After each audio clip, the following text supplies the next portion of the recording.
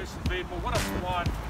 Today's review, we're going to be looking at the Minikin version 2 by Asmodus. Let's check this puppy out.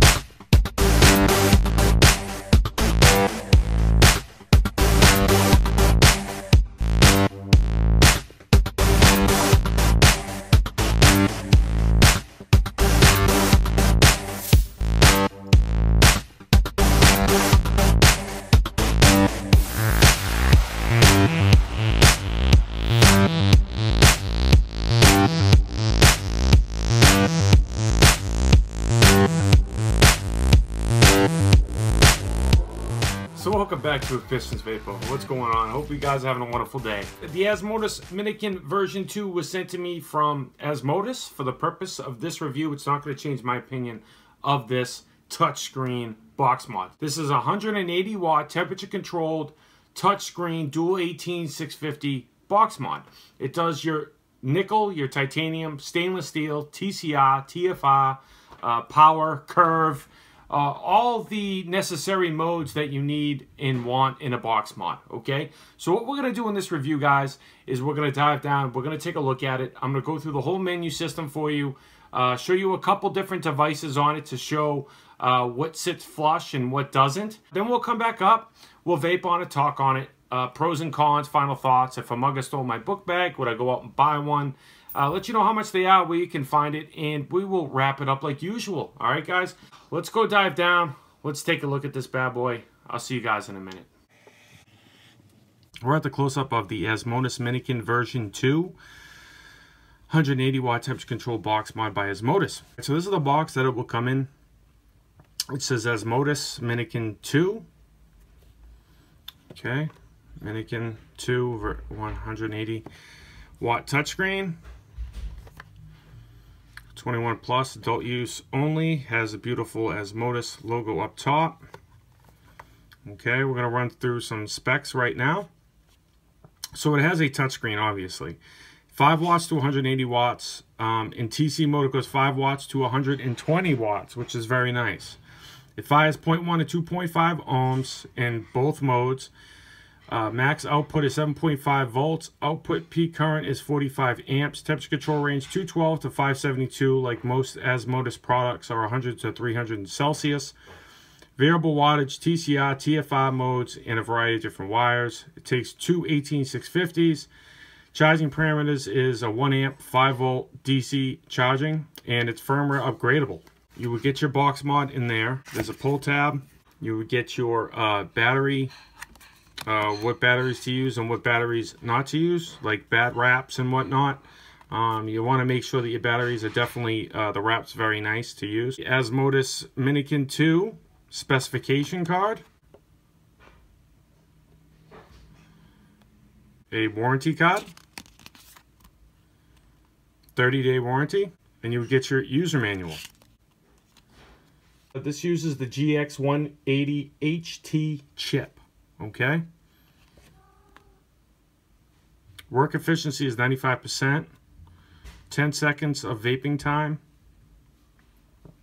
Reverse polarity protection. High voltage warning, low voltage warning, low resistance protection, high resistance protection, and chip temp protection. Okay, so it's a very in-detailed user manual. And here is the box mod. Okay, it's got a nice like Vapor Shark, the Minikin version 1.5. It's the same type of rubberized, comfortable, soft exterior. It is a little bit of an e-juice magnet. It is what it is, okay? You'll also get your USB cable inside of the box mod when you receive it. Let's take a look at the external part of the box mod first, okay? You're going to have your 510, spring-loaded 510. As you can see, you can definitely get a 24, maybe even a 25 millimeter on here with no overhang. I definitely like how it's nice and big up top. So this supports nickel, stainless steel 316, 317, titanium, TCR, and TFR. All right, as well as power in curve mode. 10, everything does sit flush. I will show you afterwards, but then you have your fire button on here. It's a nice chrome fire button. It is a fingerprint magnet, but you know, that's something to be desired when you have a chrome styled fire button. But it's a very nice big, no button rattle, very responsive fire button on there. I must say, it says Asmodus on it, as you can see. Then you have your OLED screen display. It's a touchscreen display as well. And you have your micro USB port on the bottom. Then if you look at the bottom, you have holes for battery ventilation on the bottom as well. And it's a pretty seamless, you have the Asmodus symbol on the back, okay? And it's a very weird ergonomical style of a box mod. It's a very small box mod, but it is definitely a small type of device. So you have a little thing here to grab. So this is the inside of the battery door. You have a magnet up there and a magnet down below. I don't know if that's my serial number, 100 or not. It is a very clean battery tray. You have your spring-loaded contacts, very firm up top, and then non-spring contacts on the bottom. Series, so plus, minus, plus, minus. Very nice internal battery tray. It goes on very nicely. There's a little bit of play vertical, up and down. Very, very small play. There's just a very minor play in the door, but there's no rattle or anything whatsoever. To turn it on, 1, 2, 3, 4, 5, it will turn on. You'll have your Asmodus symbol, and then it automatically defaults to 80 watts. So you have your battery indicators of both batteries. You have your ohms, your volts, your puff counter on the left, how many seconds you're vaping, and then the mode that you're in. So to get into the menu system, you want to slide down, and then you can adjust your wattage this way. You can hold it. It does go up to 180 watts, as you can see. Okay. Hit the power to get to the menu system. If you click on resistance, you can hit check the resistance, and it'll ask you yes or no. I'll hit yes, and then it's a 0.17. So to get back in, you would want to slide, hit power, then you can hit mode, and then you have power, coil, TCR, TFR. So if you hit power, you can go to your power mode, or you can hit curve. Now curve is basically, you know, a lot of other devices have it, but say if you wanted to have a curve, a ramp up time. So say you like to vape 70 watts, but you have some Claptons on there, and you want to have a little bit of a higher ramp up time, so you would hit that, and then for how many seconds, you can have it for a couple seconds. Maybe you want 2.5 seconds. Okay, so it's 81.5 watts at 3 seconds. Then you can adjust the next one to maybe 70 watts. You can also change how long that lasts as well. And then when you're done, you hit the fire button, and then you're into curve. Now you have to slide to unlock. You have to, once you go back to the main menu, you definitely have to slide back down to get back into it. So we'll hit mode. You can go to coil. You can go to nickel, Ni200, stainless steel 316, 317, titanium, return, okay. Anyone that you wanted to choose, you would just hit the fire button. Then you have your Fahrenheit, your wattage, coil. We'll go into there. You can adjust the wattage in temperature control mode up to 120 watts. You have to slide down again. You can adjust your Fahrenheit, 572. You hit up again at round robins to Celsius. Hit up again at round robins. So I like that as well. So see, it's very responsive. Then you hit your fire button. Coil, mode, TCR. So if I wanted stainless steel to be, I don't know, 105, let's say. All right, then you're in TCR mode. and you can adjust those accordingly. Slide it down again, go to mode, TFR. All right, you have all your different TFR parameters to adjust. Okay, if you go to setup, you can adjust the brightness. See if I did 3, and go to setup. Puff limit, you can set a puff limit if you wanted to. Slide down again, setup. That's to clean your puff counter. I'll clean it, why not? So now I have zeros on that side. I have the Tokugawa RDA on top with some James Mucklin aliens in there. So it says on one of the websites that checking resistance is TC mode only. But it's definitely not TC mode only. You can definitely check the resistance like I just did in any mode. It automatically locks the screen as well. Like, you can't adjust anything. You have to physically slide down. I haven't had any issues with it. Sometimes, depending on where you touch it, it might... see, now it says slide to unlock. It's pretty responsive. Sometimes I go like there and see it doesn't work. So you have to like go to the top down. So that's the menu system of the Minikin version 2. So this is next to the Minikin version 1.5 by Asmodus. That is next to the R150 by e-cig. That is next to the Alien 220 watt dual 18650 box mod by Smoke. That is next to the Boss 3000 DNA 200 box mod by Vaporized Nomads. That is with the Creus Plus 25mm RTA, and there is no overhang. So you can get a 25mm on there, no problem. No overhang whatsoever. That's the close-up of the Minikin version 2 by Asmodus. Let's go back up top. Let's vape on it, talk on it, pros and cons, final thoughts. If a mugger stole my book bag, would I go out and buy one? See you guys in a minute. What do I like about it? What I don't like about it? Well, I definitely like the touchscreen. I know a lot of people are going to have questions about the touchscreen on this. It's very responsive. I haven't seen too many issues with the touchscreen on this. The only thing that I could see could be a little bit problematic is the unlocking, swiping down to unlock it to get into the menu features. Sometimes if you hit it in the middle of the screen, it won't do it. You have to go from the direct top and slide down and then hit that power, and it definitely goes in there. But right now, like, it's not doing it, but now it did. So sometimes that's the only real nitpicking con that I have with the touchscreen on this box mod, is that sometimes unlocking it with the slide, sometimes it won't work.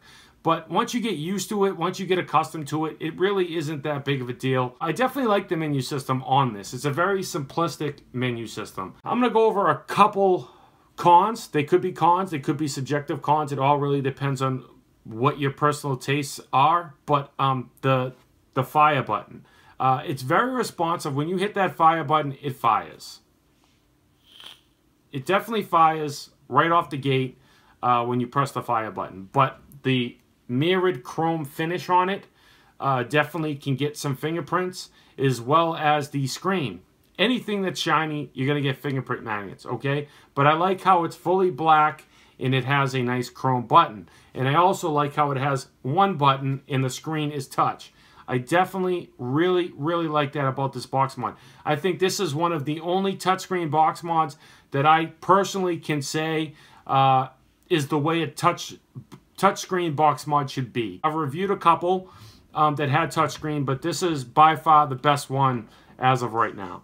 I definitely like how they did it. It's very responsive. It's very ease of use, and it takes away a lot of buttons on the device, which makes it a very clean looking, elegant box mod. It's like a rubberized Vapor Shock and the same feeling as the Minikin version 1.5 battery door. It has that same rubberized texture. I definitely like that. It's soft. It's comfortable in the hand. It feels nice on the fingers. That brings me to a con about it, though. E-juice that gets on this box mod, it will show up and it will really pop out at you. And I've noticed that. Like even a drip of e-juice or a you know, you swiped a little bit of e-juice off the atomizer and you touched it, you'll definitely, it picks up e-juice a lot on the texture of the box mod. The battery door is very nice. It has minimal movement in either direction, very minimal movement, but there's no rattle of any sort. There's no button rattle, there's no battery rattle, there's no battery door rattle. I love the 510 that Asmodus does. It's the same 510 as the Osmium, the Clone, the Minikin version 1.5. I reviewed all of those box mods, and this has the same 510. It's one of my favorite 510s. It just works very well. It's a little bit firm, but it's not too loose. I don't have any issues with it. Everything sits flush and makes a connection. I have no gap whatsoever on any atomizers that I put on there. 24, 25 millimeters, up to 25 millimeters will sit on here flush. A 25 millimeter specifically will have a perfect flush with the box mod in front.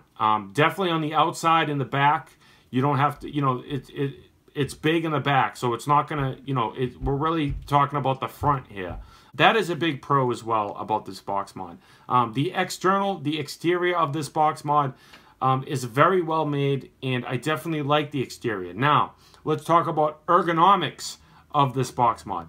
I personally don't like the ergonomics of this box mod. That is the one big con for me. I have really, really big hands. I have sausage fingers, okay? I'm Swedish and Irish. I have really, really big hands. And it just doesn't really feel that comfortable for me.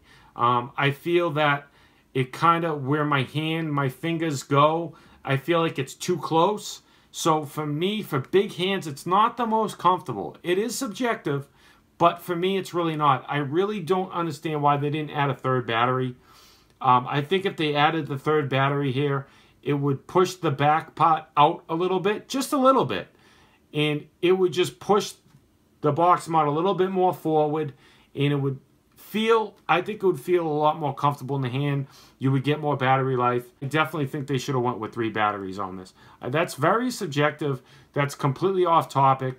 But when I first got this, I first put this in my hand, that's how I felt about it right off the bat. It's really, really small. It's really short. It's a small device. It packs a punch. It does up to 180 watts.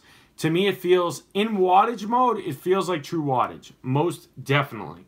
Now, let's talk about temperature control. It feels accurate in temperature control. The wattage part of the device in temperature control mode, like let's say at 90 watts, I use a lot my Crown 2. I like my Crown 2 at 90 watts at 550 degrees. That's where I like my Crown 2 specifically. And putting this at 90 watts on this device versus some other devices, it doesn't feel as powerful. In TCR and in stainless steel 316 mode, it doesn't really feel like 90 watts. It kind of feels like it might be kicking out maybe, I don't know, 70, 80. It doesn't really feel 100% the wattage that it should at 90 watts. It does work. It is accurate. It does kick down once it hits that temperature. It does kick off. It does temp protect accurately.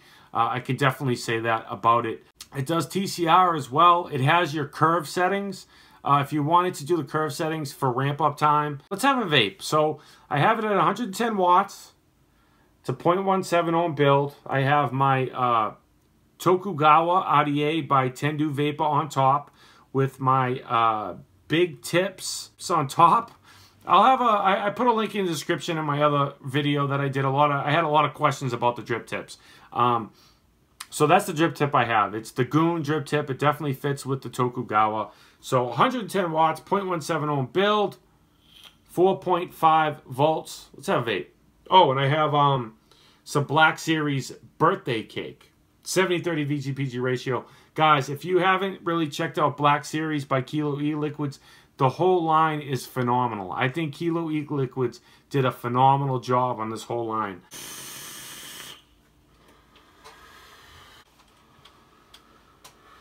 I love this in wattage mode. I love all Asmodus' products in wattage mode.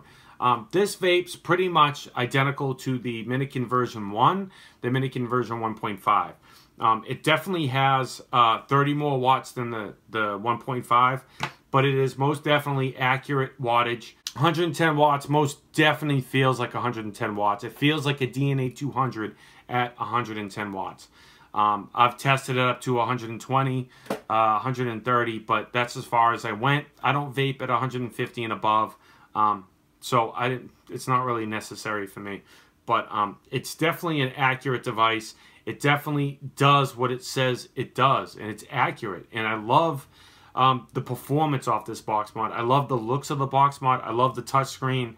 Everything I like at the 510. The battery door is very nice as well. You can get your finger in there and pop it off, and you can pop it on very nicely. The magnets on here are very firm. They're very strong. I don't go over battery life in my reviews because battery life all depends on the resistance that you have, the wattage that you're using, the temperature that you're using. That all boils down to how long you're going to get battery life for. It really doesn't depend on the box mod specifically. It specifically depends on the resistance that you're using and the wattage or temperature or whatever that you're using. I've really been enjoying this box mod, guys. If a mugger stole my book bag and this was in it and I was on the train, I would go out and buy it. I definitely would. It comes in black, red, and white. You can get this in 3 different colors, okay? I really wish they made it a little bit bigger because it's good for people that have small hands. People are going to love this. It's got the same type of feeling as the RX-23. It's got the same feeling of that with the 2 batteries and not the 3. I kind of wish they went with that direction that Wismec did and maybe added a 3rd battery or gave you the option to have a 3rd battery, because I would use the 3rd battery because it's too small for my hands. If that was in the very back with the 3rd battery, that would be the most comfortable box mod I've ever held. That's why I really like the RX200S or the RX200 period. It's because of the ergonomical feel for my hands. It is the perfect size. It's the most comfortable in my hands specifically. And I wish they kind of went that route on this box mod. It does have holes for ventilation on the bottom. This is firmware upgradable. You can definitely upgrade this. This is firmware upgradable, so that is a huge pro as well. You can charge this via USB as well. So you can charge and you can update it via micro USB. That's a big pro. Sometimes people at work, they don't have batteries or they're just too lazy to put new batteries in it. And they want to put it, charge it, and go back to work and come back to it and they have battery life. So I definitely understand that portion of people. You know, but it is always best and safe to charge your batteries on the bay and call it a day. If I had to compare it with the version 1.5, I like the ergonomical feel with the version 1.5 a lot more because it's wider and my finger, it's just, for my big hands, this is more comfortable in the hand. If you have smaller hands, you're going to love this. Most definitely, you're going to love it in the hand. You can find this at Asmodus.com, link on screen and description. I'll have the direct link in the description. I'll have additional links. If I do, I'll have the direct links in the description for you guys to go over there and purchase them if you're interested. Now, the price point on this is roughly around $89.95. I've been seeing it on a lot of websites for $89.95, $90. I think that is a really nice price point for this box mod. Asmodus does a phenomenal job at making quality box mods that are very accurate, and I really like all of their products. I've never gotten a product from them where it had a lot of issues or cons or whatever. They've been stepping their game up. Some of the things initially they weren't firmware upgradable, like the Minikin version 1 wasn't firmware upgradable, but they fixed that in the version 1.5. That's what I got for you today, squad. I hope you found this video helpful or informative or entertaining. Any of those 3. Leave a like, share, subscribe. Comment down below if you have any additional questions or concerns regarding this product or anything else for that matter. I give you content daily, 1080p, 60 frames per second. Don't waste your effing bandwidth not being subscribed to this channel. Remember, squad, stay juiced up. Alright? Smoking is gone, vaping is on. Let's vape on. I'll catch you guys on the next one.